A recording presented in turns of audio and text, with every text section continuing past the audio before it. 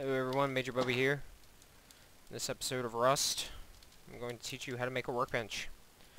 Workbenches you need for a number of different things. A lot of the weapons and everything you need to actually be at a workbench to be able to craft. It also speeds up production, so things that you can normally craft without a workbench, if you actually went up to the workbench and crafted, it cuts the craft time down in half.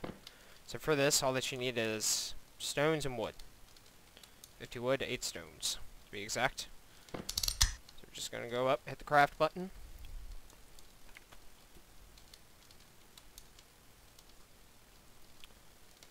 And voila, there you have it. We have a workbench. I'm just going to say screw it. I'm just going to put this thing... Whoa. Just going to put this thing outside. Yeah.